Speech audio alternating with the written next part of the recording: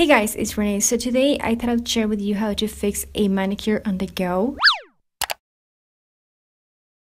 So this happens to me quite a lot. I'm just painting my nails and I'm done. And I can wait some time until I feel like I should be doing something else, like moving on with my life pretty much. I start to do things around the house or whatever. And sometimes I get smudges or just things that you get in your manicure when you think it's dry, but it's not fully dried yet. Don't panic, just grab a bit of water, or sometimes I just use my own saliva. I'm not gonna lie, and it's kind of gross, I know, but sometimes I just don't even bother with water. That's what I do. That's kind of another option. And with my finger, I just start massaging the paint in circular motions until it's pretty much not visible anymore. I just want to show you this quickly way to fix your manicures on the go when you don't have time to just sit, or you can do this when you are just at home and you don't have the patience to just start again. But yeah guys, I really hope you like this and it was helpful. If you did, don't forget to give this video a thumbs up. Check out more nail care stuff that I have on my channel and subscribe for more. Let me know what you think of this one and share this. But yeah, thank you so much for watching. I'll talk to you later and take care. Bye.